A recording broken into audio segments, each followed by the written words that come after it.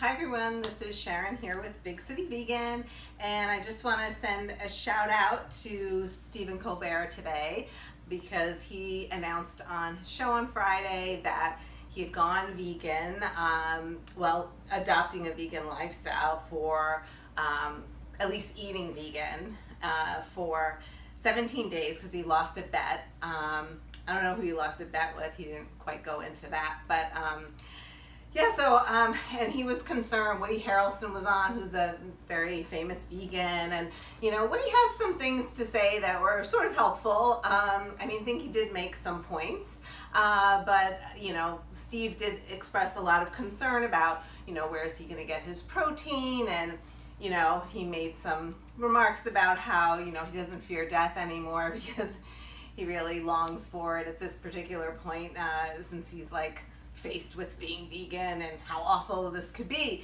So I wanted to just kind of make this video and let Stephen know how great vegan can be, and also just shout out to all my friends out there and fellow vegans that, hey, you know, let's get on social media and let's, you know, tell them how to be vegan and make it fun and delicious and awesome, and at least, you know, and then maybe he'll, you know, continue with eating vegan.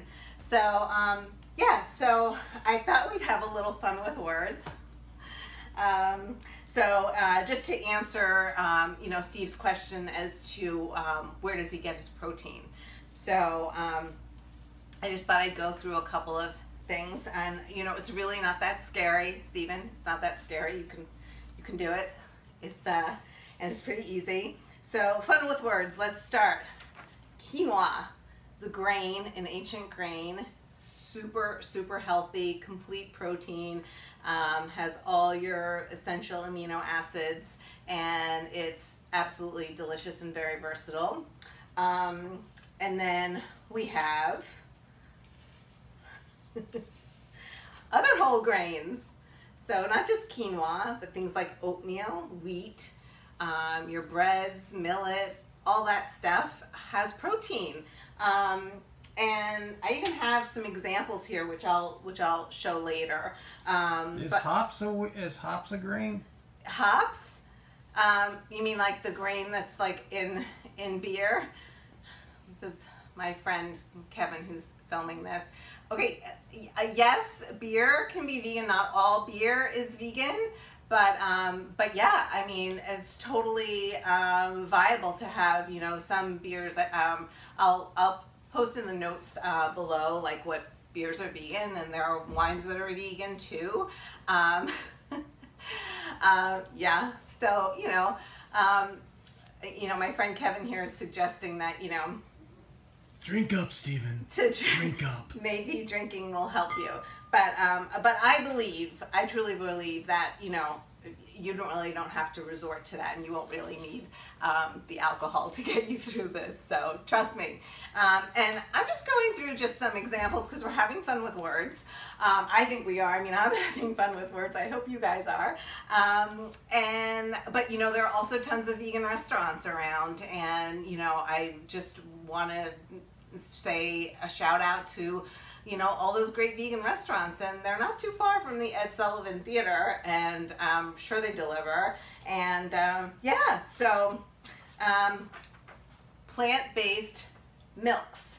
You have almond milk, soy milk, cashew milk, hemp milk, there's rice milk. All these different kinds of plant-based milks have protein. Seeds. Seeds are awesome. You have not only the common ones that you might think of, like sunflower seeds and pumpkin seeds, but there's also chia seeds, which are packed with nutrients, and hemp seeds as well. So, and those could really add a lot to your salads, to veggie burgers that you might make. There's like a lot of like chewing satisfaction you can get when you incorporate things like seeds. And also, or if you don't want the seeds, if you don't like the seeds, you could always have a chia pet. Well, yeah, I mean, that Kevin brings up a great point that the chia, you shouldn't eat your chia pet if you still have one. And if you do, I mean, I don't know, like, that's pretty cool. We actually got one for after the election. A friend of ours brought us a Trump chia pet. It gets fertilized daily. It gets along with Trump toilet paper, but anyway, but that's another story. Sharon continues. And I continue. Yes, I do. I always continue. I have so much to say about veganism because I think being vegan is so amazing. And if you talk to any vegan, like, the number one conversation is food. And that's not because we're suffering. It's because we're such foodies, because we can have everything that you can have, just a vegan version of it. And it's even healthier because it doesn't have like the cholesterol and like the bad stuff. So anyway, so seeds, soy. Okay, you know, I gotta say it. Everybody's tofu gets a bad rap. Oh, it's tofu, but you know, tofu really is very versatile, and so you know, to know it is to love it. You know, that's all I can say. Yeah. Say it ain't soy. Say it ain't soy. That's a good one. Say it ain't soy. Yeah, I like that one. Nicely done. This is recording, isn't it? Of course it is. Because if it's not, we've been doing a heck of a lot of talking. Okay, tempeh is a soy-based product that's fermented soybeans. Again, something that doesn't sound great, but you know, does moldy cheese sound good? I think not. So, but you know, it's a natural process, and it's very good. And soy milk, we mentioned soy yogurt as well. So soy products, you get the idea. Soy veg. Soy veg.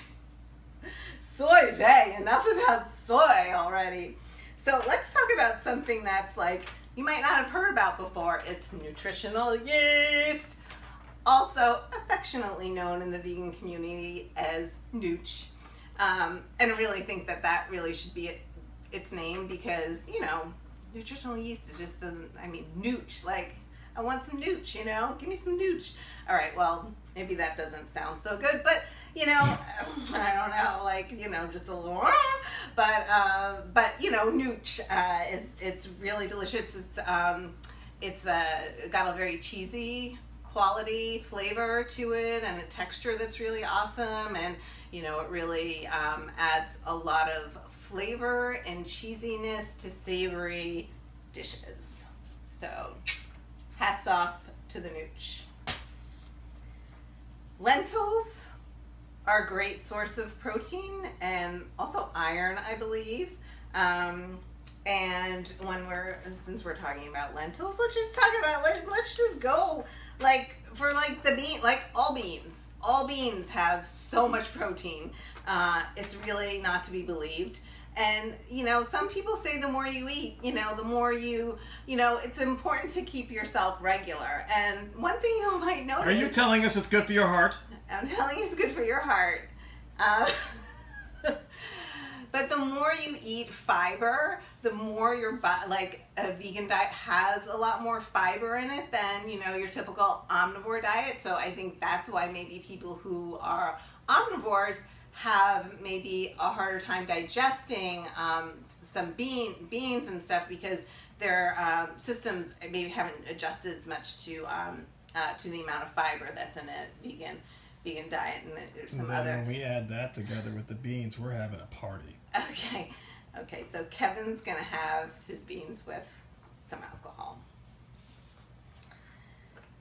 Nuts are also super delicious and healthy and flavorful and satiating, and have lots of protein. And you have like so many kinds of nuts. I mean, how many kinds of nuts? Can I name all the nuts in the world? I mean, other than myself and Kevin, clearly. But there's also, you know, there's almonds, macadamia nuts. You've got your cashew nuts.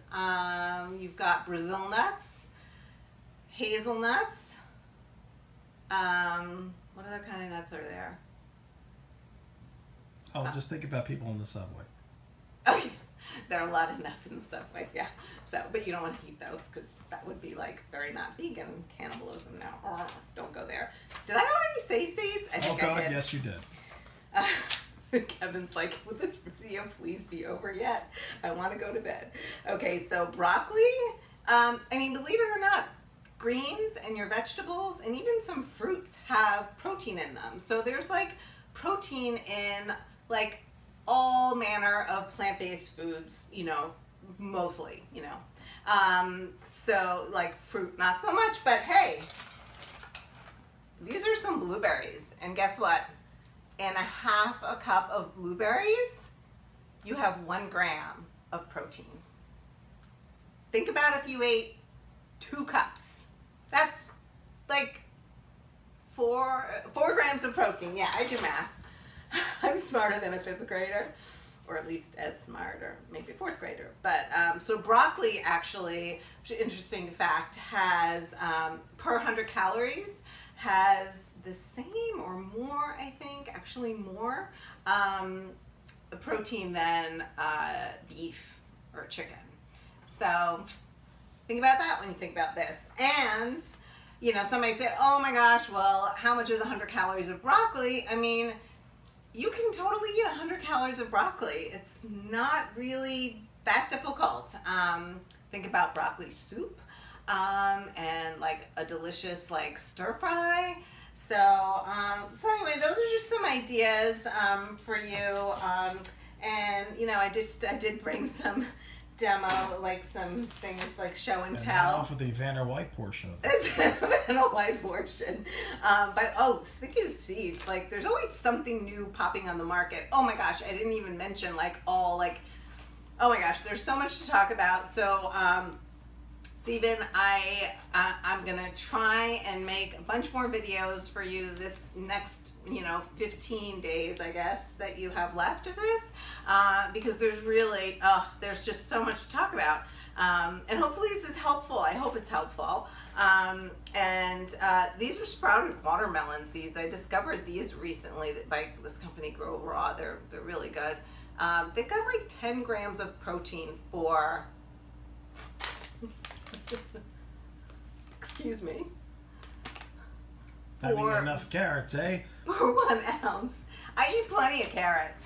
You know, at a certain point you need your glasses. This is the nooch that I was talking about, and you got yourself 3 grams of protein in 1 tablespoon.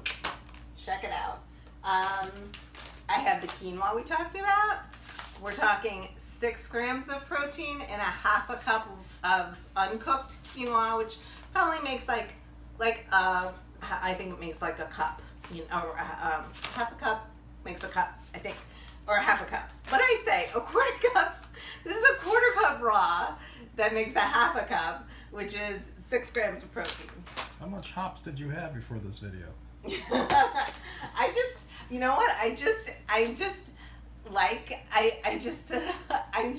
have this kind of like energy because I eat vegan, and because I am vegan, I feel good about myself. So there. What do you think about that? Think about that when you think about this. These are some oats, whole oats.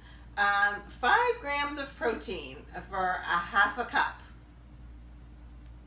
Oh, these are just more oats. Uh-oh, your liquor is your liquor is making some noise over there. These are chia seeds. Precious. You got, excuse me? Nothing. What? What? 4 grams of protein in 2 tablespoons of chia seeds. You're doing a great job over there, Kevin. Thank you. Oh, this is granola. 8 grams for a half a cup. 3 grams of fat. I mean, like the ingredients, no sugar in this.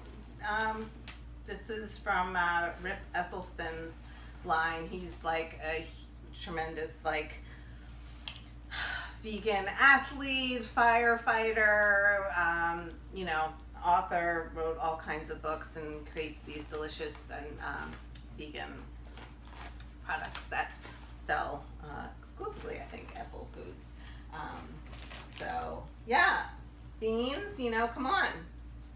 Okay, we're getting, you know, we're getting to a little, I don't want to make this video too long, but I'm afraid it might already be too long. But so these are some beans, 7 grams of protein. So, you know, you get the idea. And again, like, there's so many other people out there, like athletes, you know, who like, obviously they need protein for their muscles and to be strong, and they're like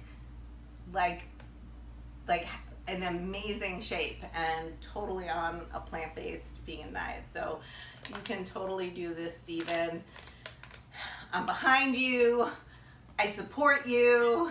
And, you know, maybe we'll have more fun with words later this week, you know?